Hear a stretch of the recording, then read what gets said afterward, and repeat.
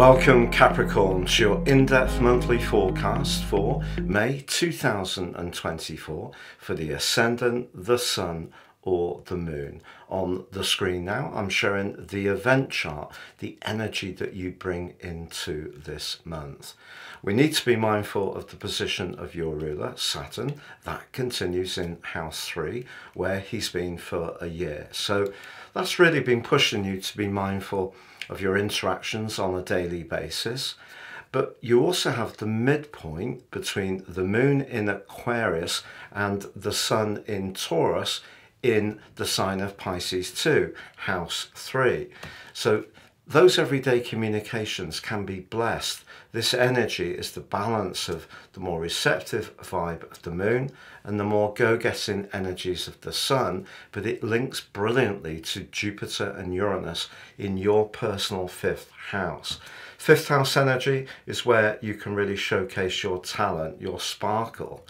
And of course, we've just had that glorious conjunction between Jupiter and Uranus on the 21st. And they're still in touch this month for the first 9 days. But Venus, the planet of charm, but also of relating and money, has returned back to Taurus. And because it's a fellow earth sign like yours, there's a mutual receptivity. So that 5th house energy is really encouraging you to demonstrate this month your talents and flair. But of course, we have had a lot of energy in the 4th house, how we feel, our immediate world and environment. And Mars, the planet of thrust, moved into that area as April came to a close. Now, Pluto is going to be incredibly influential this month. He was, of course, with you for all but 11 weeks until the 21st of January, since 2008. He goes into a retrograde on the 2nd, which takes him back into your sign on the 2nd of September through to the 20th of November. But you can see Pluto is very close to the Moon as this month starts. So the Moon in Aquarius can be more outspoken. Pluto here in this combination could see you feeling much more attached in terms of your emotions to your self-worth or your financial situation. But both of them are squaring up to Venus. And it's possible that this could give you a little bit of an urge to be more extravagant. But also, if there is someone that you're interested in romantically, I wouldn't at this stage, if it's fairly new, resort to any grand gestures. For sure, you may want to spoil someone that you know much better, but if there is someone who has had a tendency to lean on you for financial support, as the Moon moves forwards on the 1st of May, it too squares up with the Sun, along with Pluto square with Venus. And that quarter moon provides a backdrop for the first week of the month. So that 2nd, 5th house energy is interesting.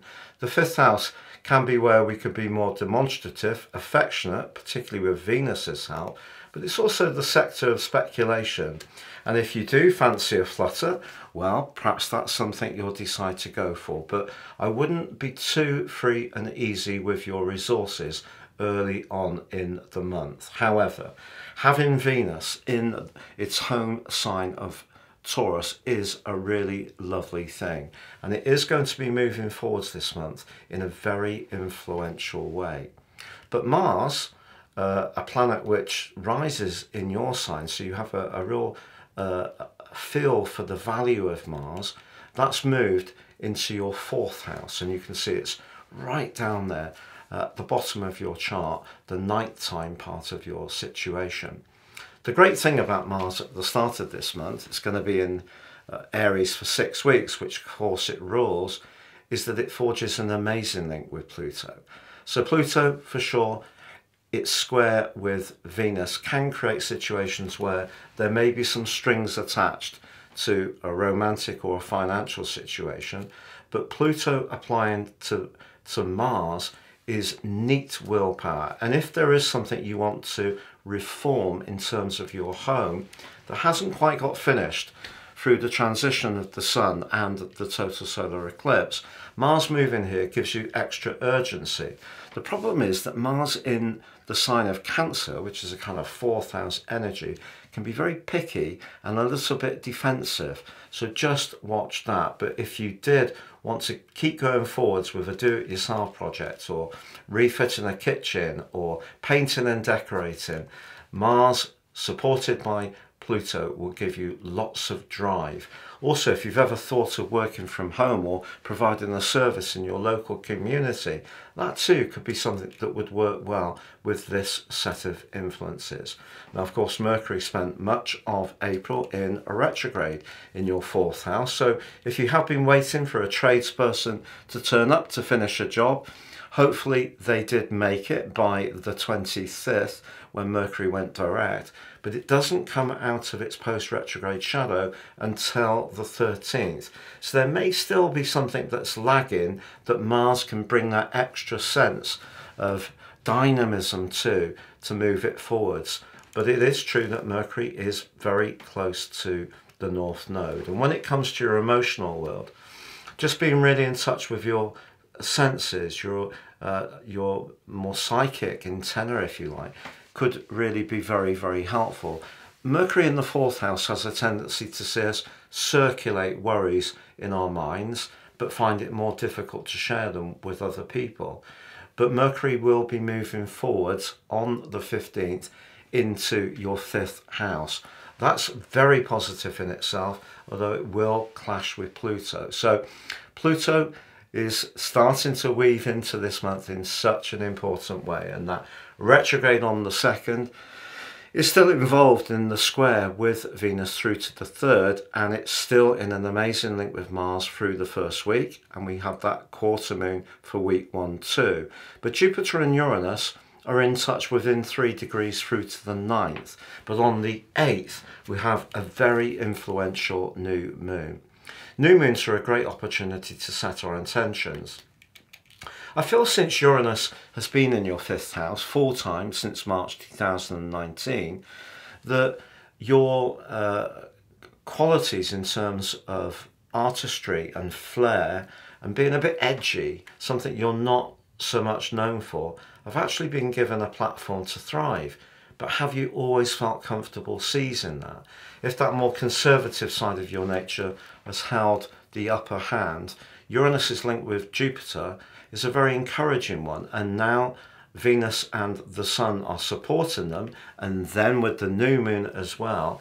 If you really have got something that helps you to shine and demonstrate your charisma, this can be an amazing month ahead. And part of the reason for that is that Saturn, your ruler, links in and anchors that new moon in an absolutely perfect way. So it's almost exact as well. So Saturn comes back to you after perhaps being a little bit challenging over the last year. You may have at times doubted some of the ideas you've had, or maybe there have been tensions with neighbours, or you found the world of tech quite frustrating at times, which wouldn't be a surprise. It can be very frustrating.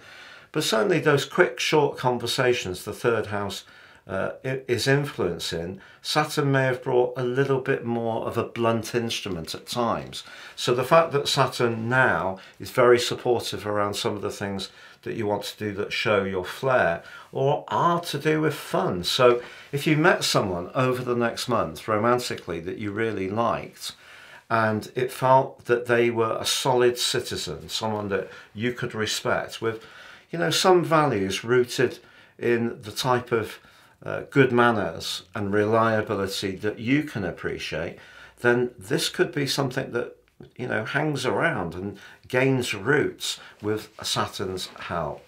But that brings us to the 13th. Mercury comes out of that post-retrograde shadow. You should get total clarity then. On the 15th, moves into a much more outgoing and bubbly area. You could find your sense of humour sparks back into life, because Mercury's been in the sign of Aries for 9 weeks.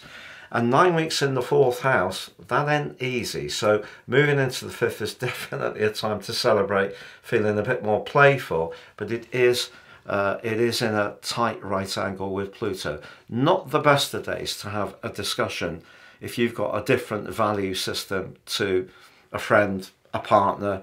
It could be that it ends up being a little bit of a test of wills.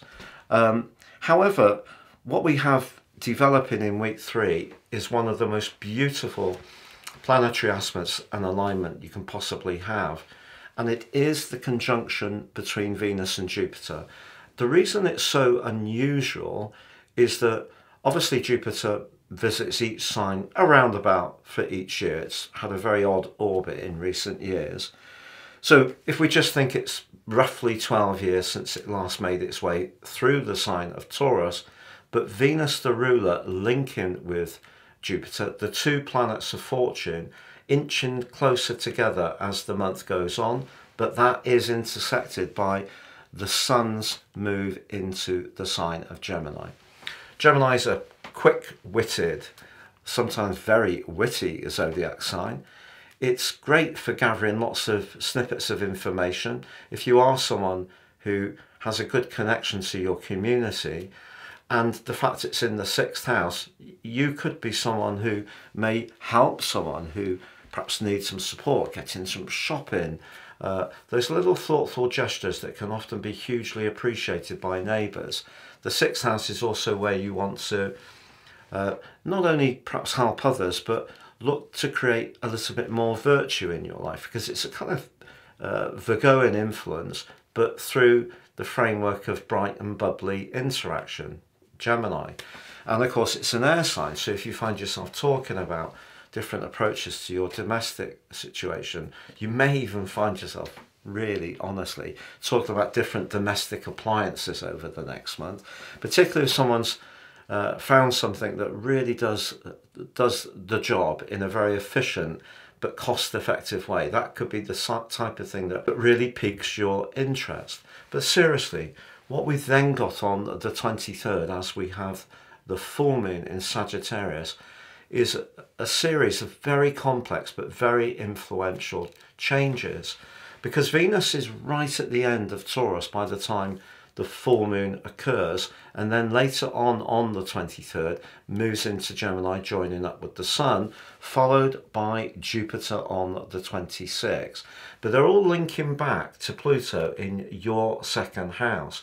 If you are looking for a new role in terms of employment, your attention to detail, your reliability, your thoroughness, the fact that you can provide information of what you've achieved in a way that people can relate to, can all be very compelling, and you could have a real stroke of fortune as this month draws to a close. But equally, the fortune could be in some kind of social or interactive way where you just find being with a particular person or group of people a great deal of fun. And I feel that because the 4th house energy, particularly with the total solar eclipse, Chiron in the mix, Mercury retrograde, and the fact that also, and Saturn, your ruler, also in that conjunction with Mars, was slowing everything down, and everything felt very hypersensitive. So you have an opportunity to embrace a much brighter, much more flamboyant and warm and affectionate vibe. But then it all shifts and gets very practical towards the end of this month. But practical in a way that if you do find yourself getting a new position or adapting your life in some way, you can do it in a way that turns out to be enjoyable. You know, that by linking with people who can share pieces of information, all these kind of things can help to inform your end point of this month. But good fortune definitely is a possibility, Capricorn. So I feel that although the month could start off with a little bit of a challenge around resources and how you use them, it can end certainly on a high. It's been a real pleasure being with you, Capricorn. I hope you have a great May. Just to say, 55% of people who watch this channel are not subscribers.